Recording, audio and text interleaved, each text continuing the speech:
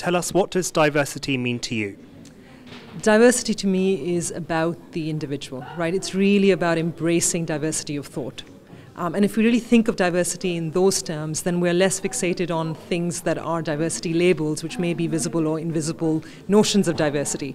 And I think ultimately, if we all really sort of center ourselves around diversity of thought and create environments both at workplaces and in society that really further that, then I think we'll all be in a good place. And in what ways has diversity impacted your organisation? I've been with Accenture a fair while, and I can safely say we've come a long way.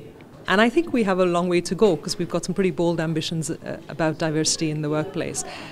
But I think for me, again, this is about inclusion in its most sort of, expansive sense. It's about centering back into the individual and saying, what are the things that we can affect change on? So it's kind of that micro actions that we can take to affect, macro change.